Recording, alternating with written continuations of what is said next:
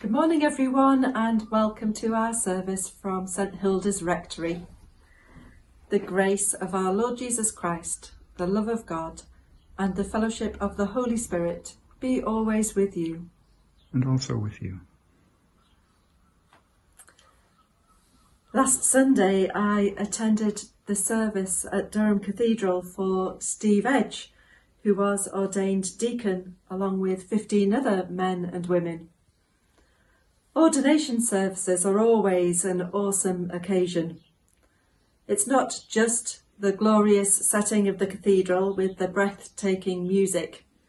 It's the magnitude of the commitment and the promises the candidates are making in their service to God. And for those of us who are already ordained, it's sometimes a salutary reminder of the promises that we once made and have endeavoured to carry out over the years. Before the ordinands make their declarations, they are reminded by the bishop of the nature of the service they are committing themselves to. Let me read out some of the words that the bishop says. Deacons are called to work with the bishop and with the priests whom they serve as heralds of Christ's kingdom. They are to proclaim the gospel in word and deed, as agents of God's purposes of love. And then later on this. Deacons are to seek nourishment from the scriptures. They are to study them with God's people, that the whole church may be equipped to live out the gospel in the world. They are to be faithful in prayer, expectant and watchful for the signs of God's presence as he reveals his kingdom among us. So as you can see, to be ordained deacon is a serious commitment and not one that should be undertaken lightly. Proclaiming the gospel in word and deed may sound simple, but it can also take a lot of courage, especially when you know that your message is not welcomed by some and may even result in undesirable consequences in your own life. Be that as it may, those whom God chooses, we are told, he also equips for service. As we worship together this morning, let's hold our own desire to be God's voice in the world before us, a voice that is ready to sing his praise and to proclaim his victory over death. Our first hymn this morning is Alleluia, Alleluia, hearts to heaven and voices raise.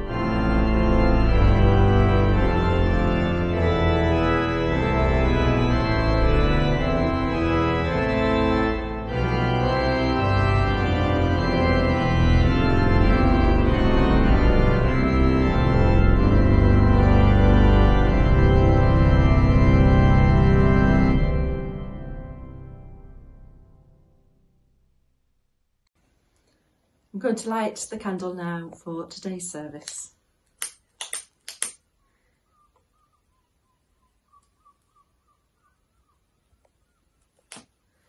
Jesus Christ is a light to the world, a light no darkness can quench. We say together the prayer of preparation.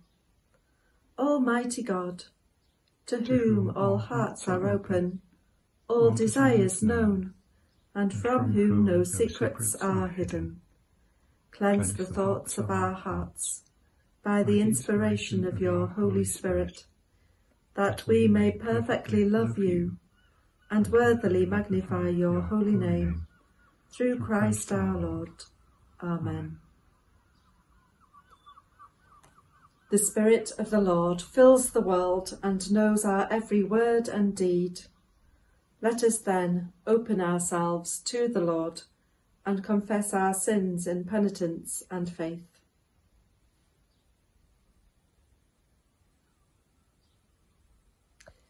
We confess to you our selfishness and lack of love. Fill us with your Spirit. Lord, have mercy. Lord, have mercy. We confess to you our fear and failure in sharing our faith. Fill us with your Spirit. Christ, have mercy. Christ, have mercy. We confess to you our stubbornness and lack of trust. Fill us with your Spirit. Lord, have mercy. Lord, have mercy. May the God of love and power forgive you and free you from your sins, heal and strengthen you by his Spirit, and raise you to new life in Christ our Lord. Amen. The collect for today. Creator God, you made us in your image. May we discern you in all that we see and serve you in all that we do, through Jesus Christ our Lord. Amen. Amen. A reading from the Gospel of Mark. King Herod heard of it, for Jesus' name had become known. Some were saying, John the Baptizer has been raised from the dead, and for this reason these powers are at work in him. But others said, it is Elijah. And others said, it is a prophet, like one of the prophets of old. But when Herod heard of it, he said, John, whom I beheaded, has been raised. For Herod himself had sent men who arrested John, bound him, and put him in prison on account of Herodias, his brother Philip's wife, because Herod had married her. For John had been telling Herod, it is not lawful for you to have your brother's wife. And Herodias had a grudge against him and wanted to kill him. But she could not, for Herod feared John, knowing that he was a righteous and holy man, and he protected him. When he heard him, he was greatly perplexed, and yet he liked to listen to him. But an opportunity came when Herod on his birthday gave a banquet for his courtiers and officers and for the leaders of Galilee. When his daughter Herodias came in and danced, she pleased Herod and his guests, and the king said to the girl, Ask me for whatever you wish, and I will give it. And he solemnly swore to her, Whatever you ask me, I will give you, even half of my kingdom. She went out and said to her mother, What should I ask for? She replied, The head of John the Baptist.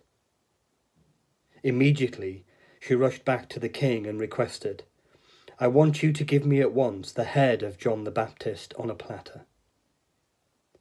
The king was deeply grieved, yet, out of regard for his oaths and for the guests, he did not want to refuse her. Immediately the king sent a soldier of the guard with orders to bring him John's head. He went and beheaded him in the prison, brought his head on a platter, and gave it to the girl. Then the girl gave it to her mother. When his disciples heard about it, they came and took his body and laid it in a tomb. Here ends the reading.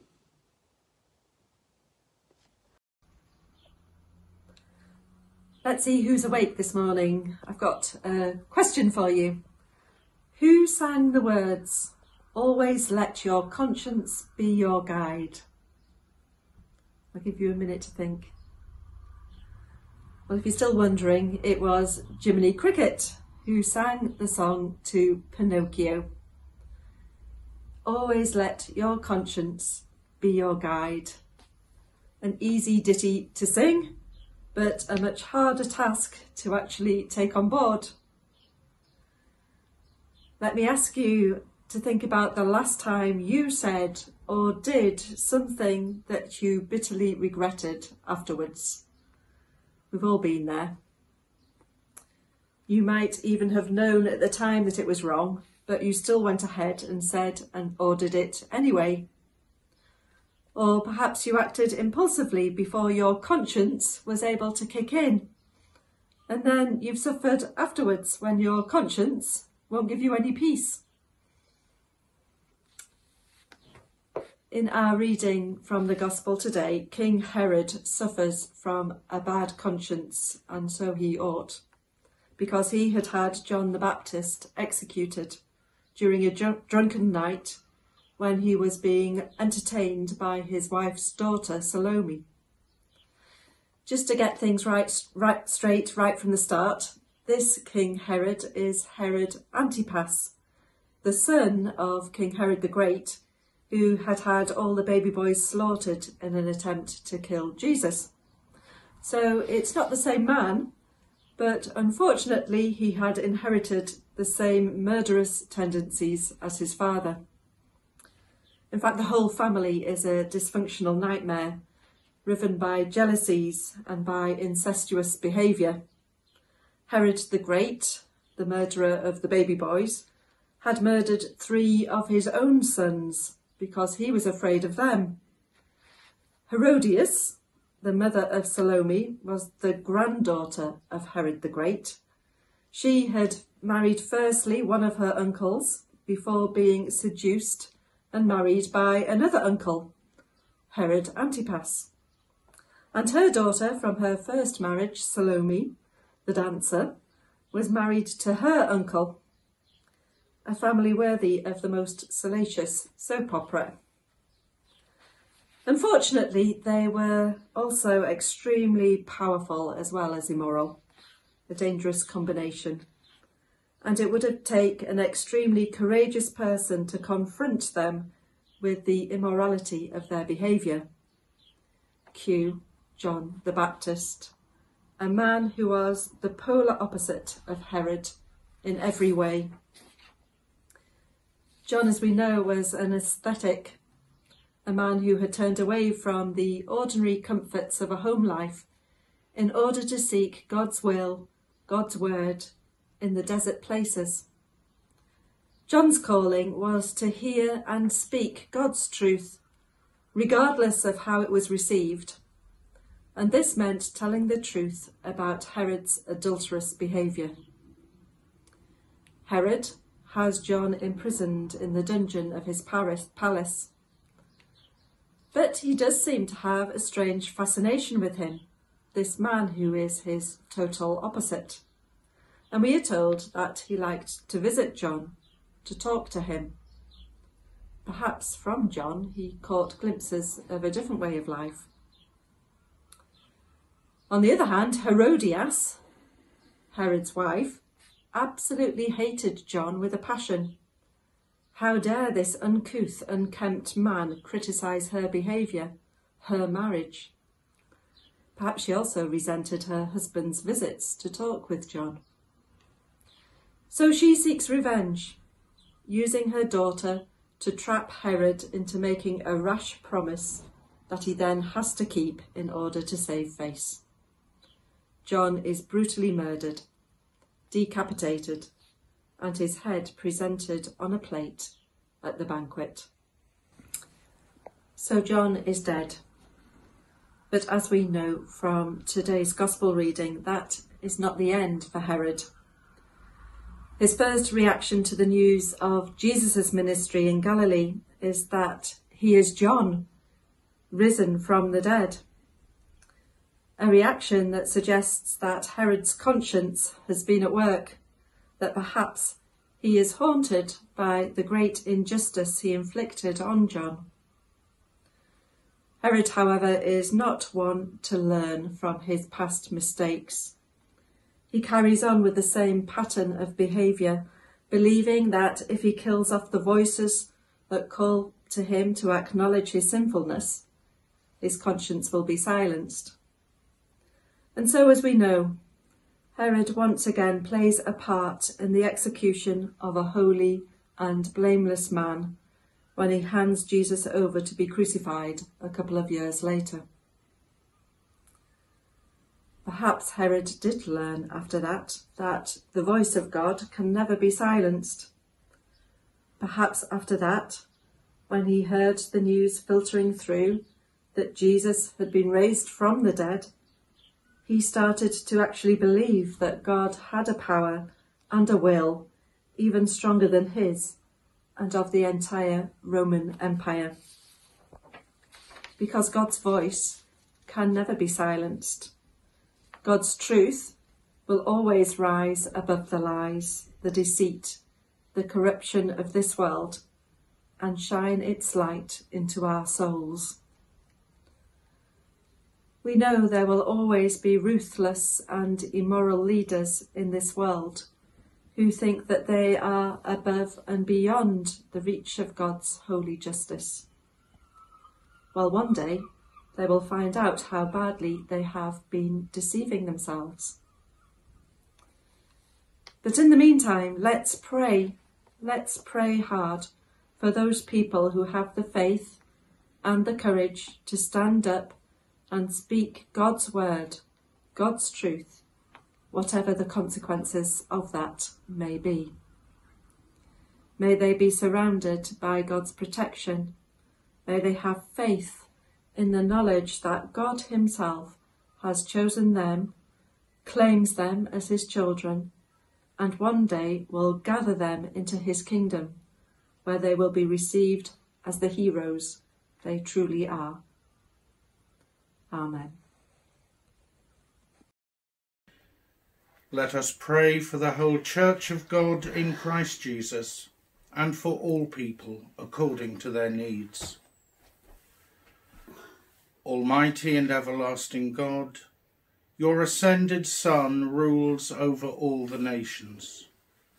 By his gospel, pour out your Holy Spirit on your people. Open our lips to speak your word with boldness to one and all.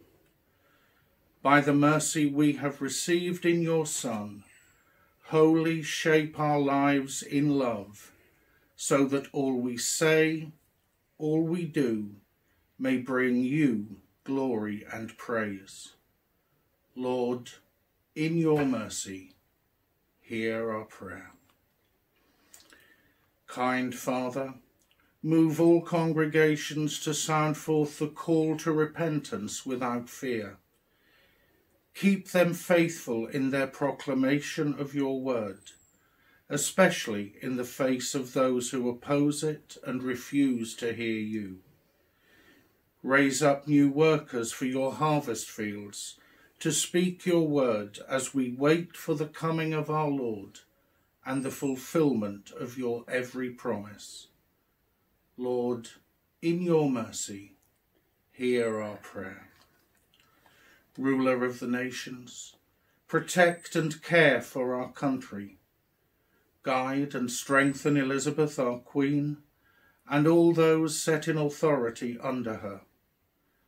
Bless all public servants as they attempt to provide safety and stability for our society.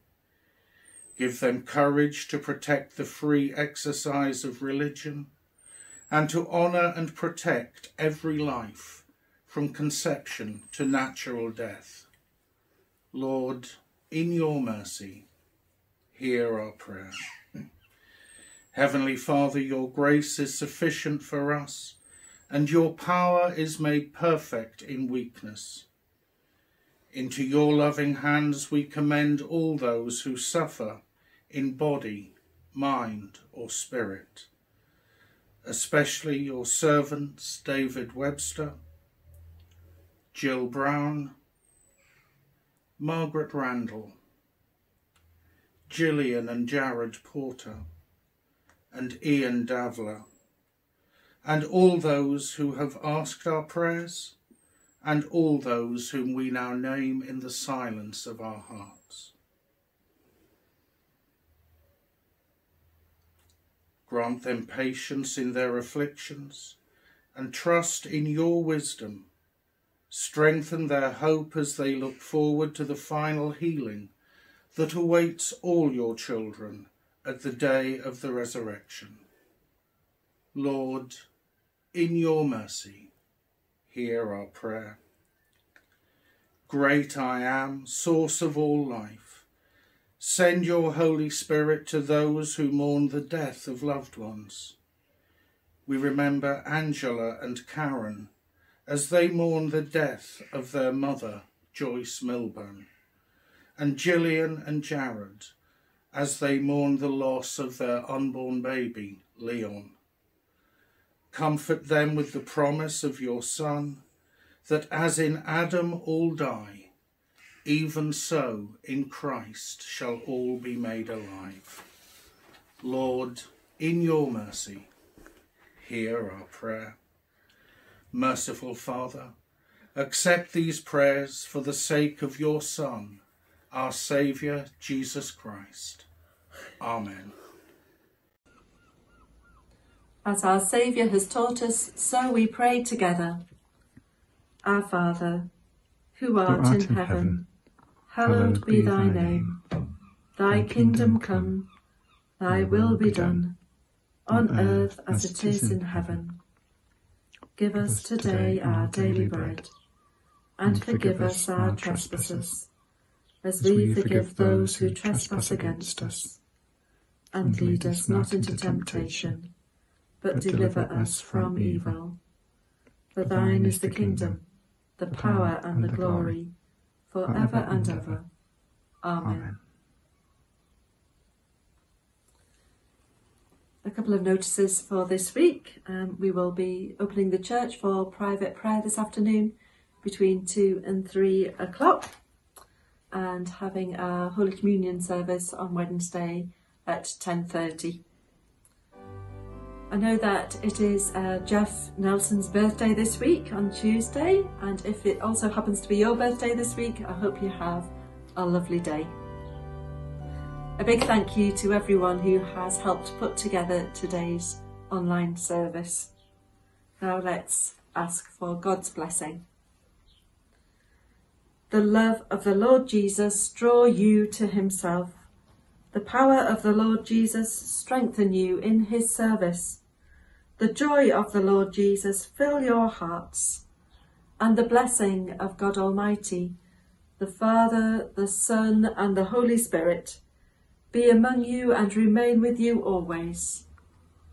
Amen. Amen. Go in peace to love and serve the Lord. In the name of Christ. Amen. Our final hymn this morning, Lead Us, Heavenly Father, Lead Us.